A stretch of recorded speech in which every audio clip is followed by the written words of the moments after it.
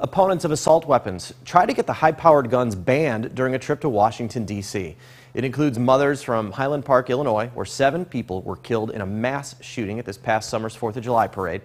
It's one of their multiple trips to Capitol Hill since the rampage. They and more than 60 doctors are working to get a ban to the Senate floor for a vote before this congressional session runs out.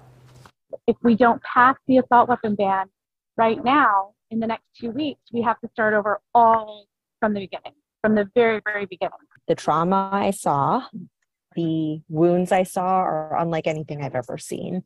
And so we're coming at it from the standpoint of this is a public health issue. And in order to prevent public health crises, we have to address the root cause, which is getting these assault weapons off of our streets.